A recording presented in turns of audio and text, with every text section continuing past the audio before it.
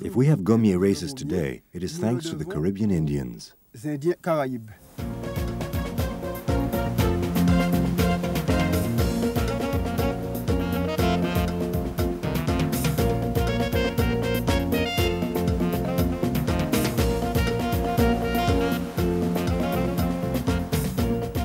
Blaise Bolver is a sailing enthusiast with a passion for gommier boat regattas.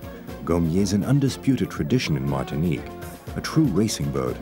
Blaise attends boat regattas as part of the annual championship.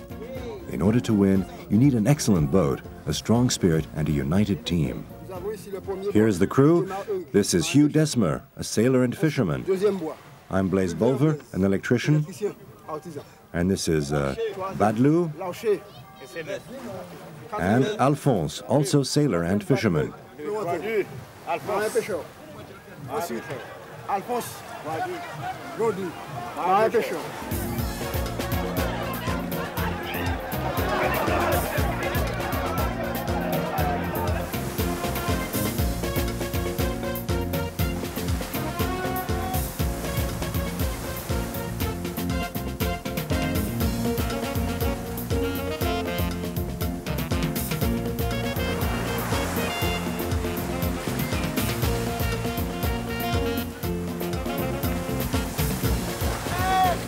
We will embark with Blaise Bolver upon a journey into time and space across the Caribbean to rediscover the origins of these boats and to tell the extraordinary story which took place in this region.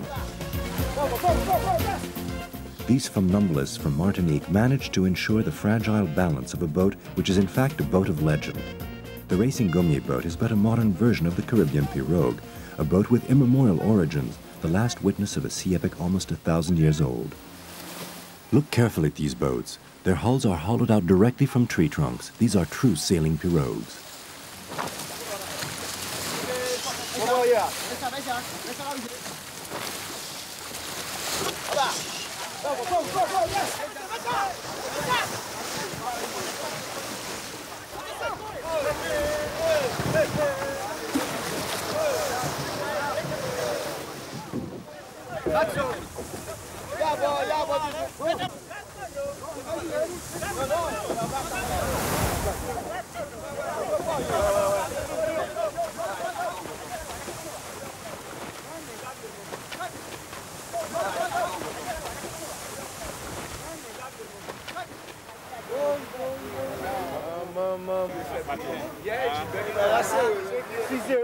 Il y a Freedom qui est premier et sinon l'autre Welcome.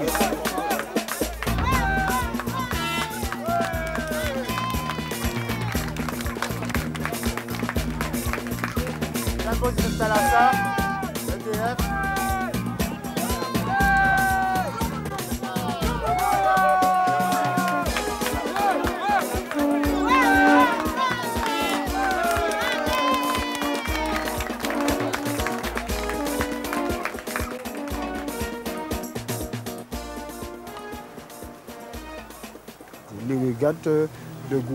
Gommier regattas play an important role in Martinique society, particularly in sports and leisure. The aim is for this tradition to live on in our children and grandchildren. We are currently the only country to organize this kind of regatta every Sunday.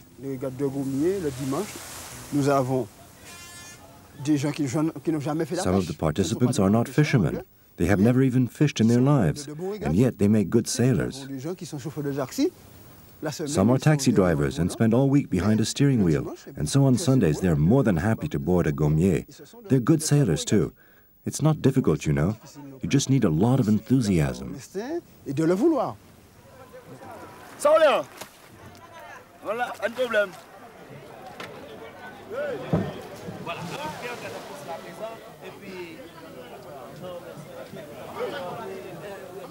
The gommier, or pirogue, it's a tree which is cut down and hollowed out to give it the shape we know.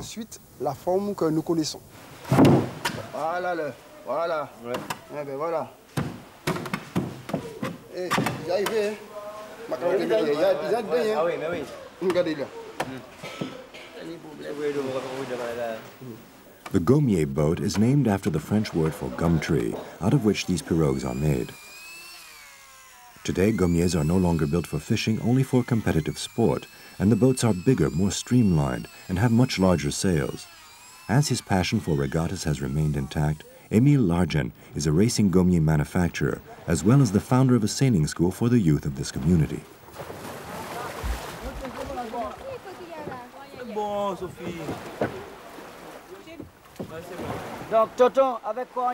With what do we balance the boat?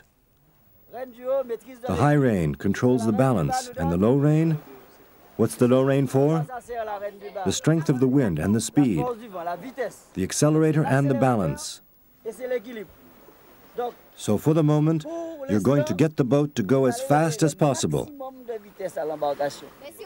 But if we go quickly, it won't be steady. The brake is the lower rein.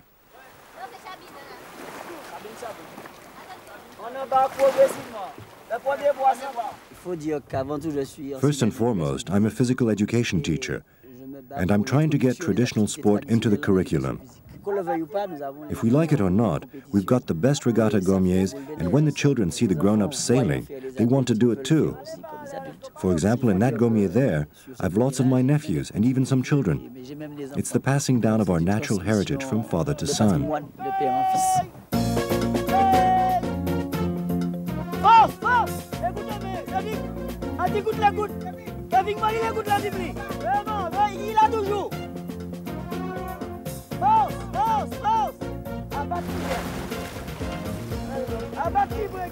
Gaëtan Petito knows more about gommiers than anyone else at the regatta, and he remembers the times when Martinique used to live to the rhythm of the gommiers. When you say gommier, it's not a word I like to use. I prefer the term dugout. Because when I say dugout, I mean something that's known in the whole of the Caribbean, not just in the French West Indies. A dugout's a piece of wood out of which you dig out the dugout. In the past, it meant everything to Martiniquans: weddings, births, death, work. So I don't like it when I hear you say fishing, because the gommier is not just limited to fishing and transport. It's everything, really everything. We wouldn't be able to live in Martinique if we didn't have the gommier. Sans le gommier, on ne pouvait pas vivre en Martinique.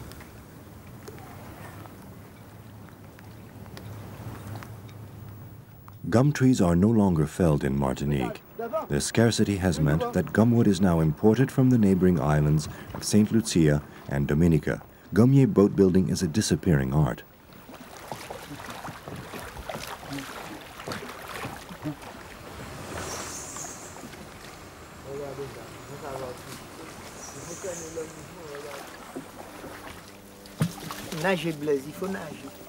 Swim, Blaise, swim. 75 to 100 years for a tree to be right. If you cut it down when it's 50 years old and cook it, 9 times out of 10 it won't work. Now I can see you coming. I can see you're going to ask me, how do you know how old a tree is?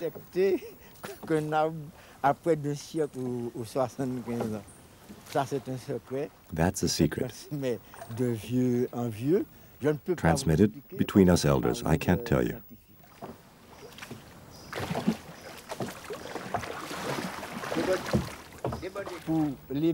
For the masts and sail, I need a tree trunk about 9 meters high with a diameter of about 12 to 14 centimeters.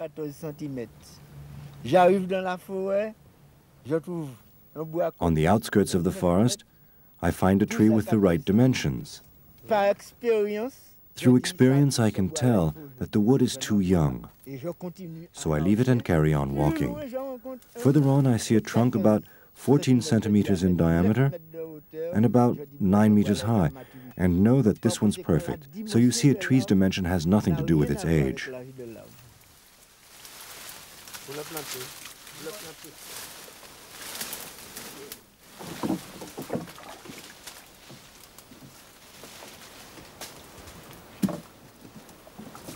y a une chose. Something you could ask me is why I'm using this branch to push us down the river. Qu'on utilise cette branche comme moyen de propulsion.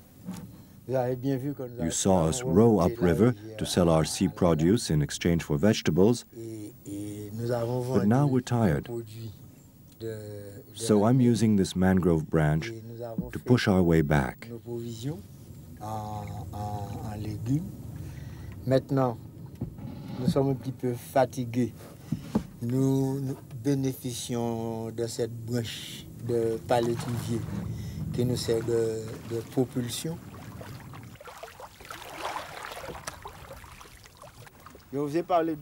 I've told you about wooden dugouts, so now I must tell you about gourds.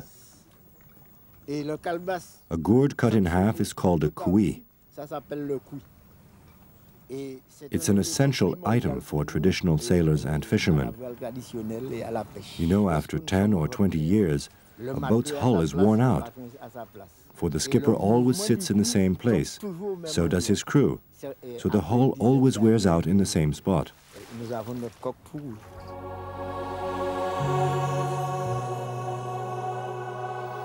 The word couille refers to a gourd sliced in half and used as a bailer. It comes, like many other words in the Creole language, from the Caribbean.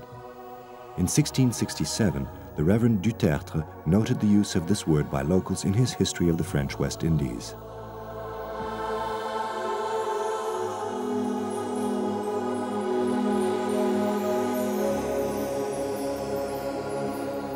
The Caribbean Indians were natives of various regions of the Amazon and the Orinoco Delta.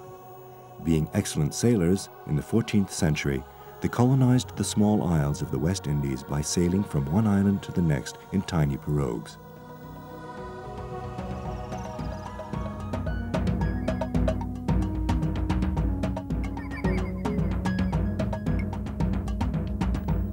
The Spanish rulers and chroniclers were the first to come into contact with the Caribbean Indians, but unfortunately they left very little information on Indian culture and way of life.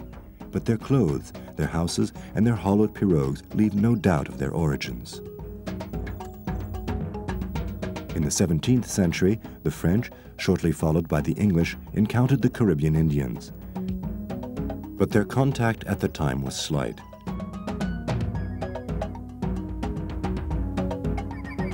It was not until 1620 that a group of French, unfortunate victims of piracy, were welcomed by the Indians of Martinique. One member of the group spent 11 months in their company. His anonymous account of this experience is the oldest testimony of life in the Caribbean. The original manuscript of this 17th century travel journal can be found in the French town of Carpentras and gives a vivid description of life at the time.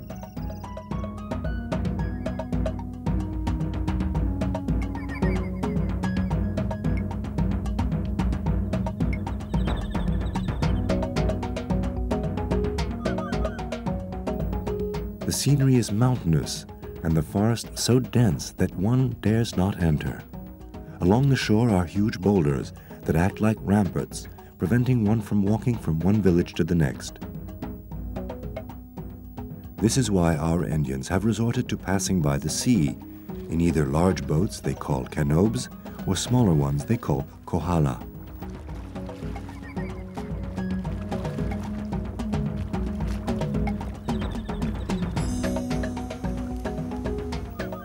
They propel the boat with a single oar they call an aboku.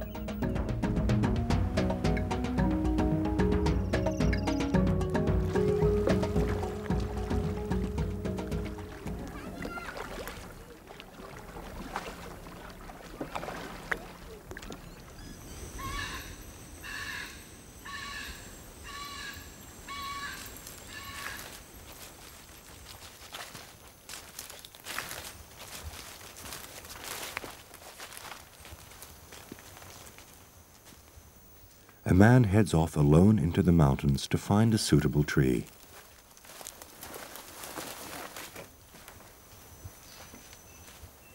When the location of the chosen tree is far from the village, at least a day's walk away, and aware that the tree trunk will take a certain time to cut through, the Indian takes a cotton bed with him to sleep on.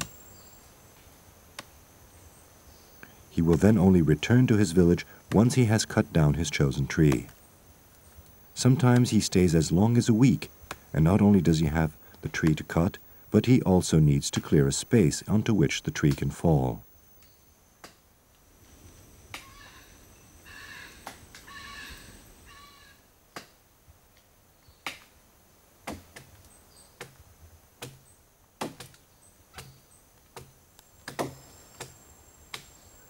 Once the tree is down, he returns to his village. After a short period, the same man returns to the place in the mountains with 5 or 6 Indians to help him hollow out and burn his pirogue.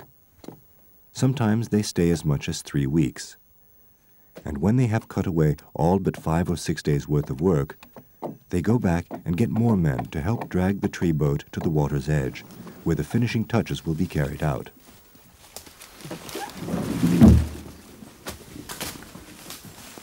Little by little, they clear a path for the pirogue to pass over and lay down logs upon which the boat can roll.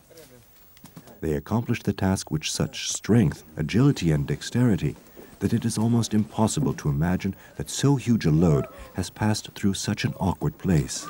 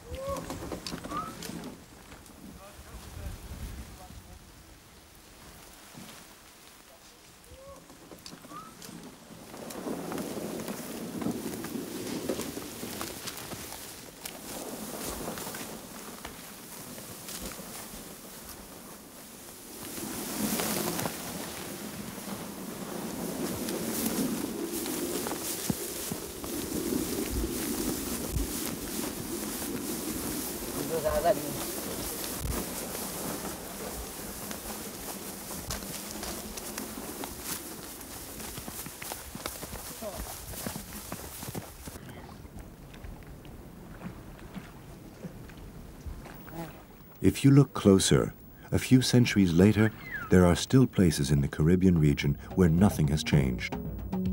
Cunayala, the Cuna Indians' territory off Panama, here time seems to have had no influence on man.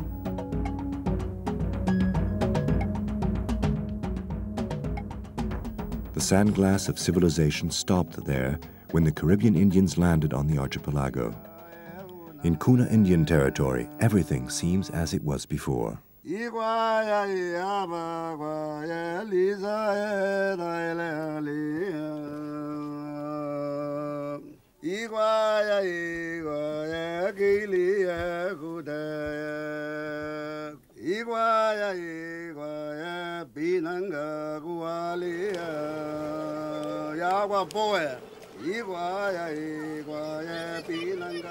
Natives live in houses built on the edge of the water, to the rhythm of the pirogues, to the rhythm of the Caribbean Indians. Here, the pirogue is everything.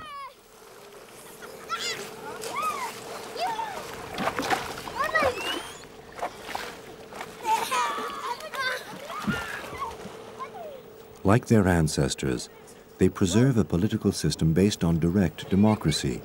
Even today, the Cuna Congress, in which each island is represented, watches over the Yunayala, the Cuna land. Nothing can be done without their agreement. Most decisions are made collectively.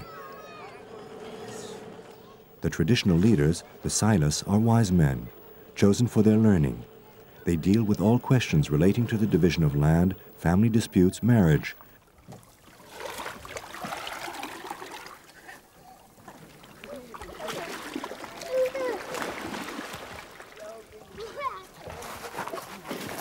Muchas veces estamos organizados en forma muy democrática para tratar tierras familiares, individuales, comunales, y nosotros nunca nos peleamos.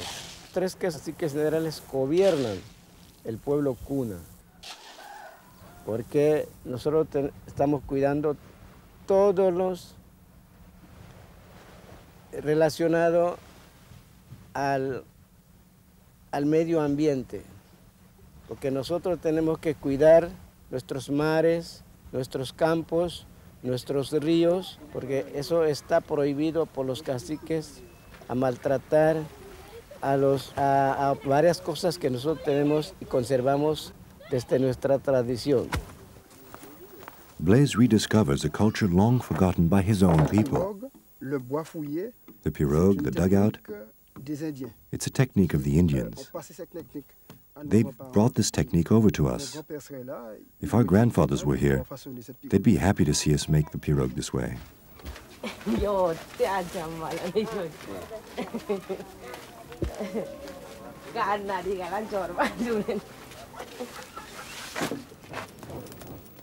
Kuna society is mostly matriarchal. Women hold the right of inheritance regarding possessions and names. Women take care of all domestic tasks, but they are involved in every other important matter, and they often get their way.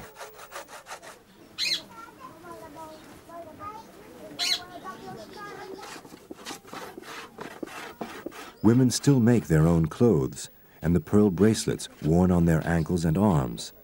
These are the most prestigious indications of their culture, and because of this are dearly cherished.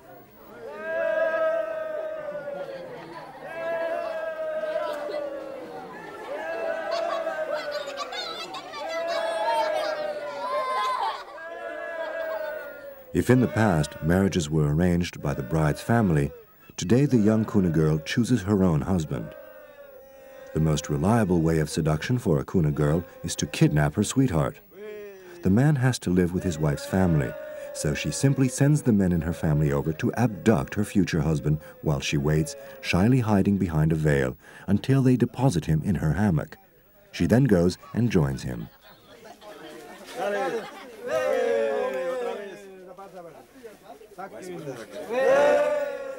After a brief ritual, the couple is left alone, and in general this concludes the engagement.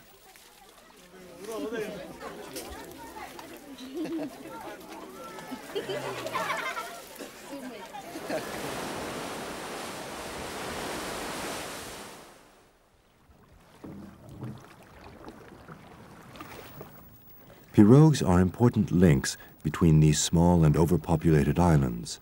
Everyone has one, either large or small, from an early age. In everyday life, they are used as a means of traveling between communities, moving around the forest, for farming a small patch of land, collecting firewood, or for fishing on the other side of the reef. Pirogues can also be found in the various ceremonies that punctuate Kuna life.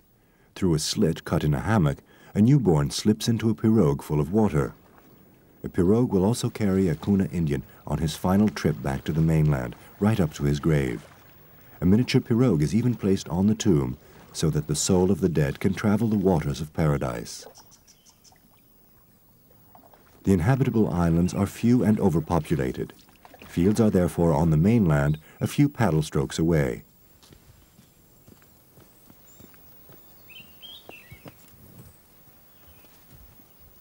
A patch of land belongs to the person who clears it. Likewise, the sea to the person who chooses to fish on it. Everyone is free to do as they please, growing and trading corn, manioc, plantain bananas, and pineapples.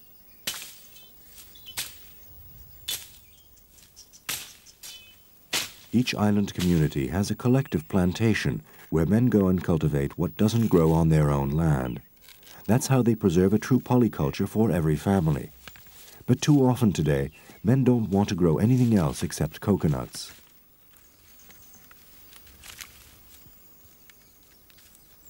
Money has now begun to enter the system, largely as a result of selling coconuts to passing Colombian coastal boats. The profits are large, but the risks are great, for the market fluctuates a lot.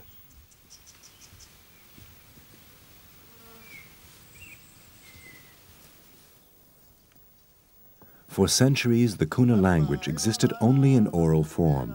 It was not until the 20th century that it began to be written in the Roman alphabet. Even today, a large majority of Kuna don't know how to write their own language. A secret language also exists, based on ideograms learnt by village elders. In fact, this language is the singing of long mythological stories.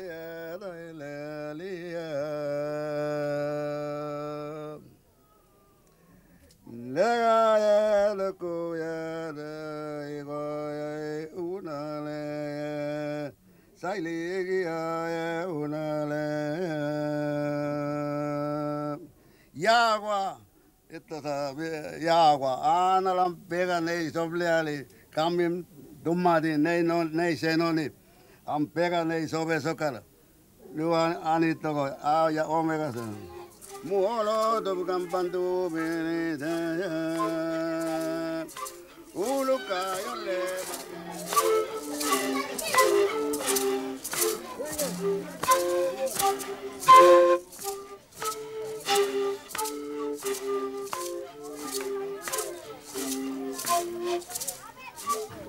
Well, seranga le immarsovet, we soble da ke nasi wa dabugaret nari ke genge ne ka zika sa ya bule sergan immar likat emes ko bergus barra isole eta teo ko ya guartaken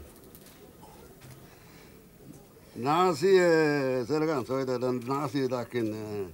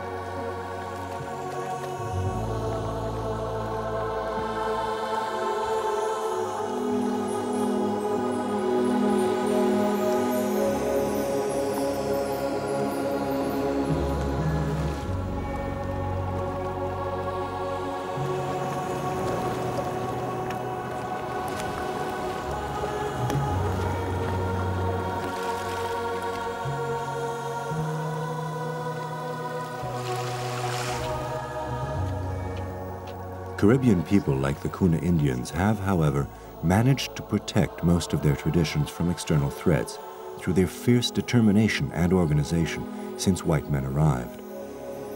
The white men brought them sails.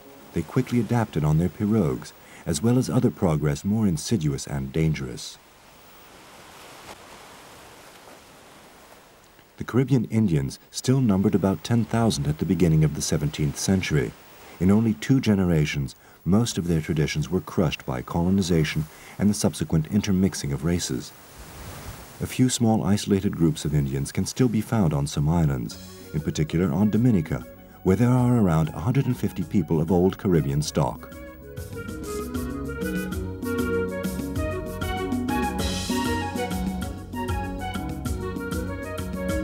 South of Guadeloupe, an archipelago known as the Saints forms a rather curious maritime exception in all the French West Indies.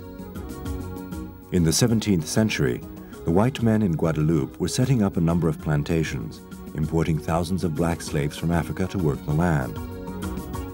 Some of them tried to set up the same plantations on the Saints. A terribly dry climate and severe water shortage meant it was a complete failure, forcing the people to turn to the sea to make their living. The people from the Saints soon earned the reputation of being the best fishermen in the French West Indies. Their traditional sailing craft, and later the motor ones, are used by all of Guadeloupe and beyond. Today, that magnificent boat is no longer used for fishing. Fishermen prefer to use plastic dinghies with outboard motors. And once again, those who have a passion for these boats have saved the other survivor of the Caribbean tradition.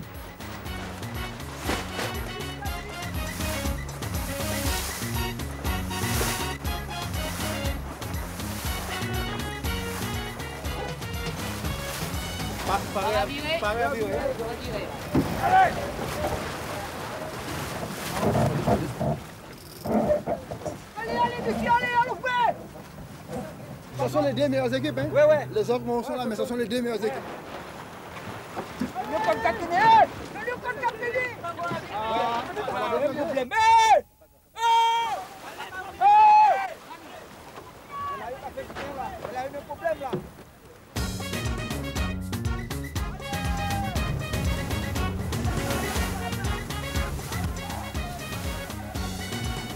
La C3. Another boating tradition is one belonging to the whites. It's the Santoise boat, originating from either Normandy or Brittany. The gommier and the pirogue are dugouts, hollowed out from a trunk of wood. The Santoise boat is different.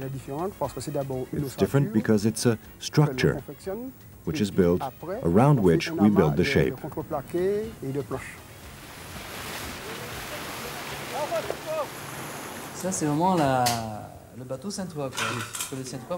This is just like the old Santoise boats of the past.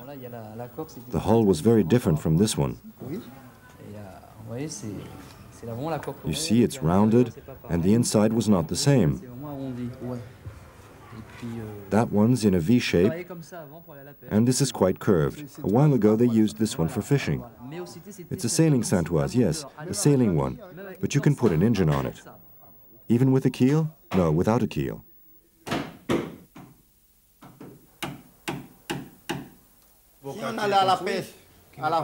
When we went fishing with the old sailing boats, we would catch about 2 or 3 sea breams. We would sell them and earn money. But today, with these boats, we don't earn anything from 2 or 3 sea breams. It just about pays the petrol. That's not what I call progress. Fishing has come on a lot since the introduction of outboard engines. Today, working conditions are much better, but we've lost the traditional aspect.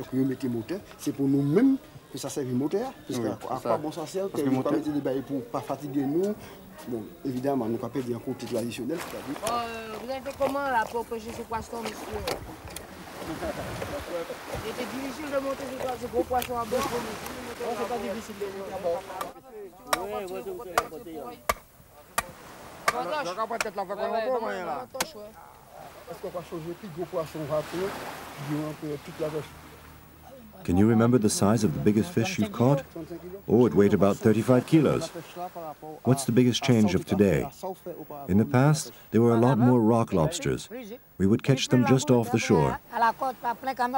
We would fill whole boats of them and hardly know what to do with them all. At what distance would the shoals of fish be offshore?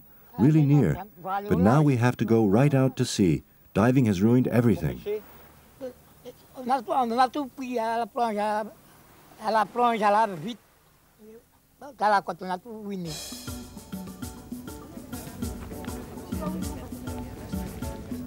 The truth is, the seabed of the Saints has become very poor. The best fishermen have overexploited it too much, and they have to turn themselves now to other activities. From 9 until 4, the 2 main islands belong to the tourists. And so the Santoise people have turned from fishing to running restaurants, hotels, souvenir shops, boutiques, and the hiring of scooters. Some people even offer bed and breakfast. The Santoise people seem to get so much out of tourism that one wonders how this small group, which clung on to its territory for almost 400 years, has managed to keep its identity.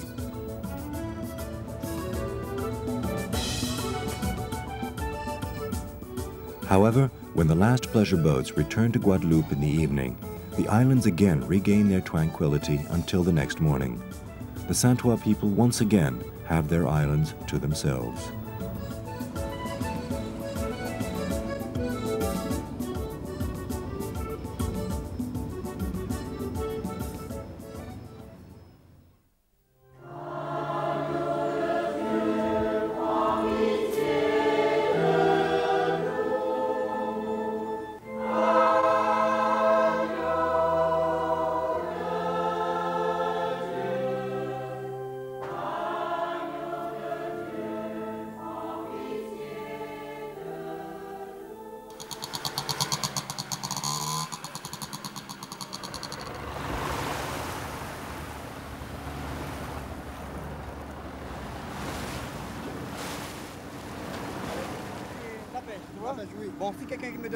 Fishing's my trade, but if someone offered me another job, I'd do it.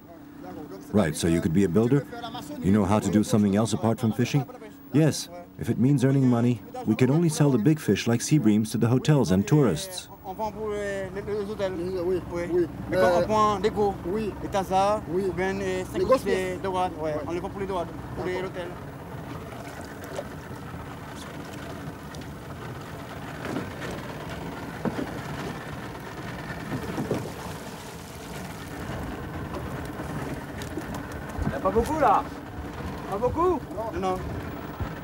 The Santois people have no choice. Net fishing close to the coasts is now impossible, and open sea fishing requires plastic dinghies with powerful engines. A few fishermen are willing to pay the price, even at the cost of their own health.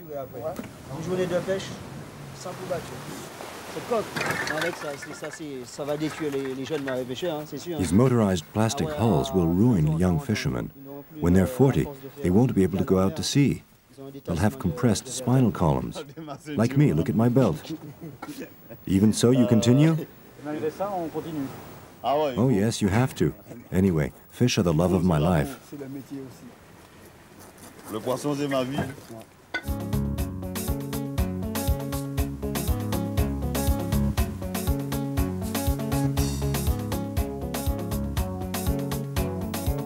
In Santois land, a custom is slowly dying. But the tradition of the fishing pirogue is still very vivid in another part of the Caribbean, Haiti. Haiti, formerly Hispaniola, discovered by Christopher Columbus, was the first island to be colonized in 1492 and to win its independence in 1804. However, since then, the country has been chronically unstable, ravaged by military coups, civil wars, and infinite political problems. Haiti, once so rich, is now one of the poorest countries in the world.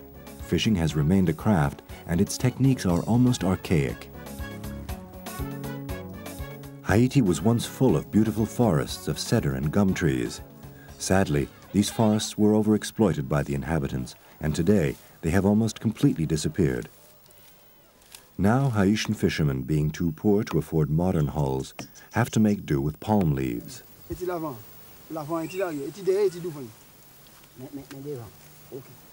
Donc alors là, tout ça formé quoi, belle forme là. Tout ça yo pour aller. Ouais. Tout ça tombe. Et ça là niki là. Here, everybody has to be resourceful.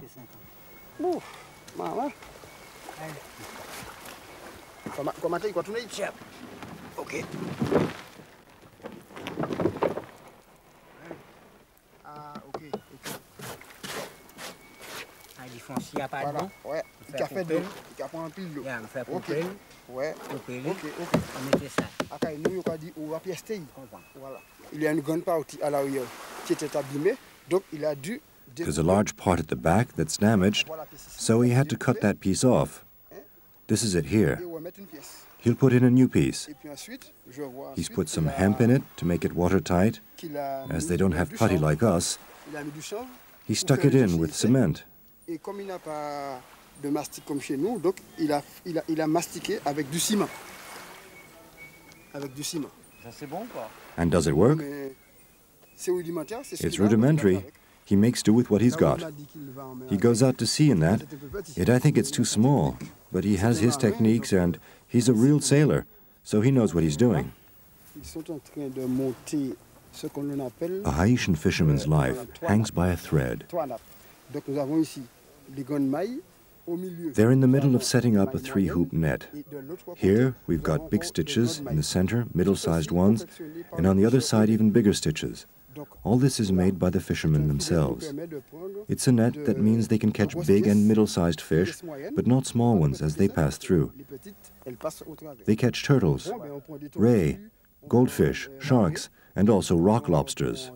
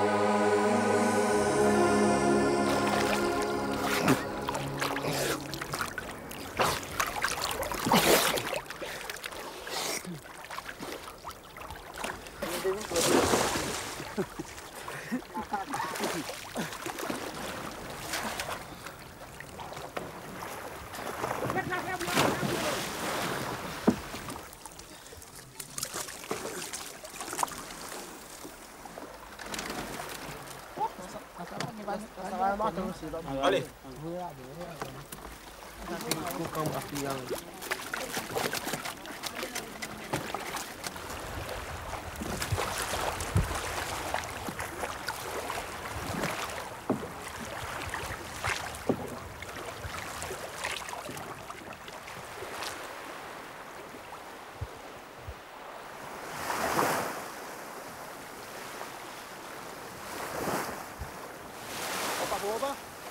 Meu filho vai lá, não?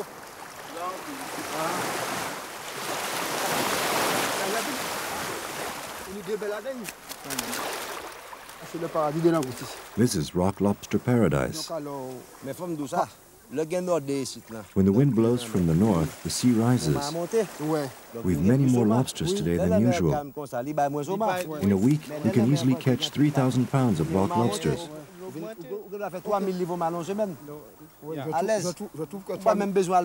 You don't even have to go very far out to sea. In Martinique, we always used to fish with bamboo hoop nets. We would bring back many more fish than with the wire hoop nets of today.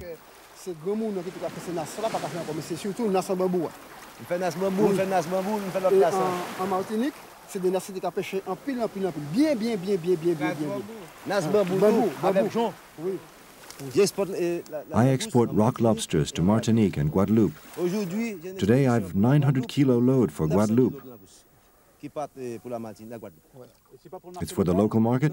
No, the local market doesn't buy rock lobsters, as there are no tourists. It really is rock lobster paradise. If we had the money, we'd buy more hoop nets.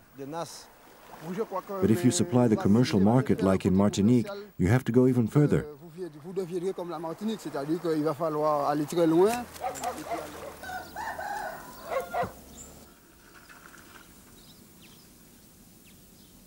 Ça fait 8 livres et demi.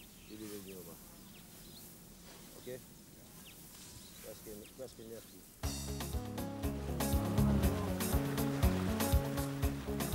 Non, c'est là. On va faire équilibre. On s'en pêche, hein? Blaise feels at home here. The sailing techniques are familiar to him, even though surprisingly rustic. The Haitian fishermen speak a language he knows, Creole. It originated from a mixed people's need to communicate, a combination of African slaves and the last of the Caribbean Indians.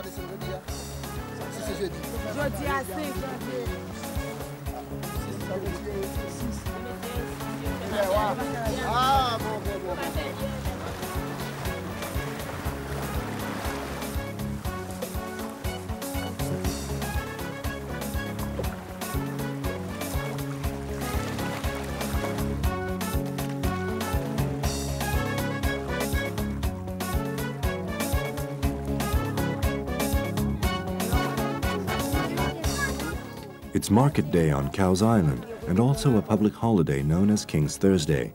Haitians come from the surrounding islands and islets. That day, all the boats invented by the Caribbean can be seen.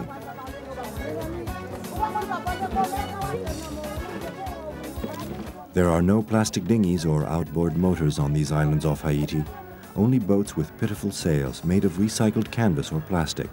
But they will have to do for a few more decades in this resourceful land.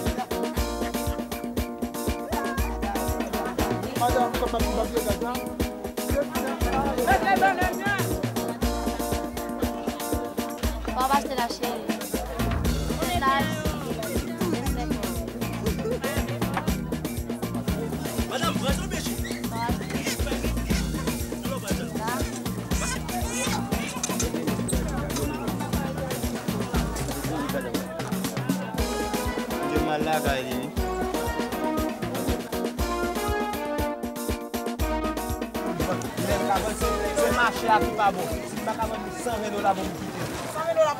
ne vais pas, monsieur, je ne vais pas. 120 $?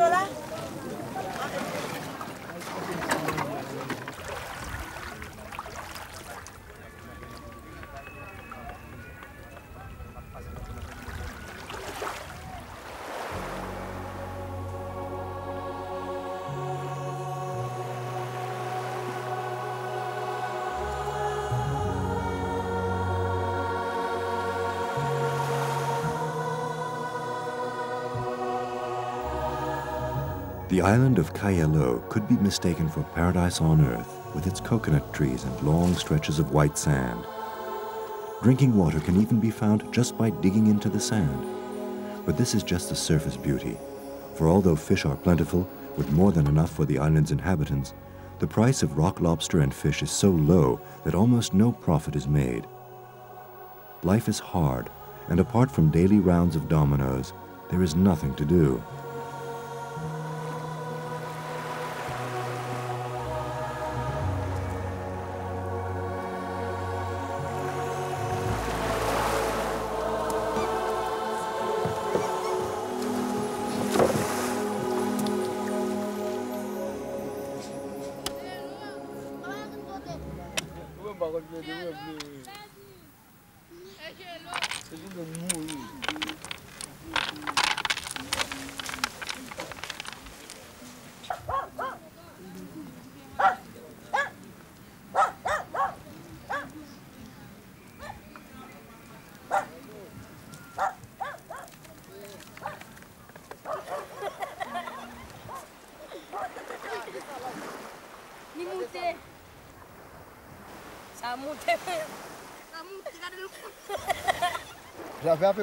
I was about the same age as them, 6.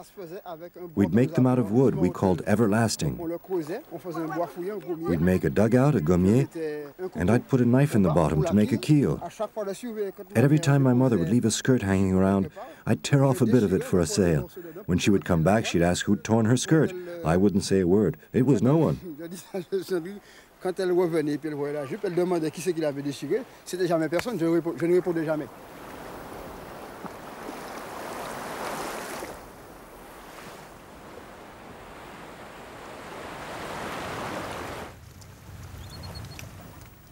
Modernism, intensive fishing, and motorization have eliminated men, almost ruined the seabed, and wiped out Saint-Ouen boats from this planet.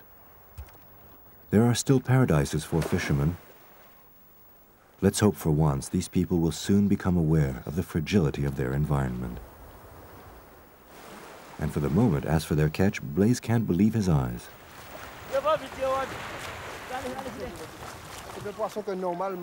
They're fishing for bonitas. It's a fish that's normally found a few kilometers from the shore.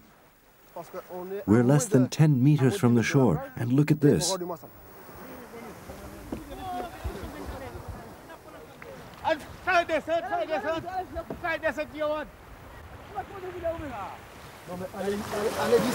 When I tell them in Martinique that I've seen bonitas being caught 5 meters from the beach, they'll say I'm lying.